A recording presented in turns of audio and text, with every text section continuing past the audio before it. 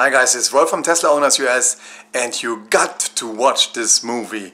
The new pickup truck is there, but it's been made from another YouTuber, and her name is Simone Giertz. That sounds really German, or isn't it? But we will find out, and I show you some clips of the movie. They made an advertisement movie, and they made also a how-to movie, and all of the big guys are there. Rich Rebuilds was there, some tuners were there, and also a nice lady from Germany as well. And watch this and you will have a lot of fun. I tried to... I pressed and say, I went and say. It's here. The truck the world didn't know it was waiting for. It's the dawn of a new beginning. Some trucks rely on roads already paved. I don't know if Europeans will ever understand that. Americans are crazy about their trucks. And you see they want to do everything with it. They're going to haul stuff. They're going to weld. They want to pack stuff on the back. They are just crazy about their trucks. And so crazy that they convert a Tesla into a truck. And look at this, how they did.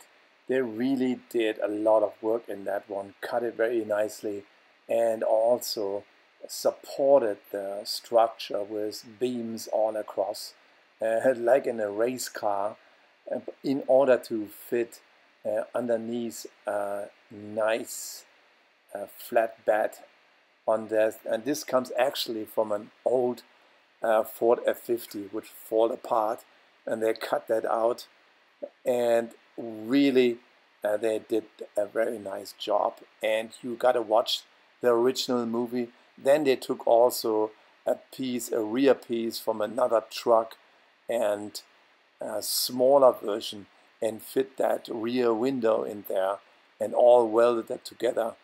I think you couldn't do it any better.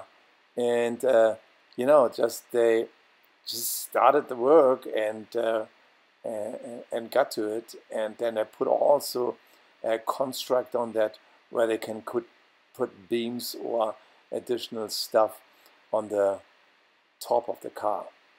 So, and they also salvaged that construct, I think, from a junkyard, and then I had to clean it up in order to make it nice. So that was really a good job. But this is a single job. Now to build multiple cars, it gets more difficult. But let's give all of the applause to them, because they did it good, and there is a lot of work in these constructions and rebuilds. And at the end, hey, Simone, you did a great job, and even the welding job seems to be very good. The car just arrived, and we're gonna start filming with it. We have a whole shot list, and we have a bunch of drone shots that we're gonna get for this like fake truck commercial that we've been working on. And look at this, how great the car looks like, with the lamps on top of it, with the framing there for the wood, what they wanna put on top of it. And okay, the headliner is not there, but I think for the filming, you don't need the headliner there because you probably never look in the car. They had some problem, what they said, with the covering, so in order to avoid that there are any chips or welding stuff or any other material goes and destroys the interior of the car.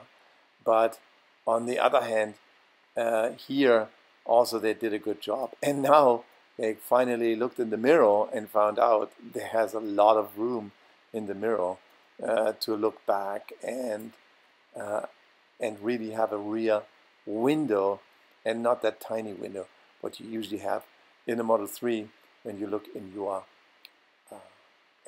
rear mirror. Yeah, and finally also they gave it a name, and they're called that Truckler. So from Tesla and truck, and it's a fake license plate, but with this license plate made for California, and this can only happen in California. They try to also do a great advertising movie, which you cannot miss, and I put this link also in my links here for the advertising movie. And this is another portion from the advertising movie, and what they're saying there, they're actually using a charge cable as a lasso to swing for the truck, drop it there, and everything what you need is to plug in, and they're plugged in the car with the charging cable. That is very funny, very well done. Engineered to embrace every turn, while safely guarding what matters most. You choose where the road leads. The new 2019 Truckla, available nowhere. I pressed and say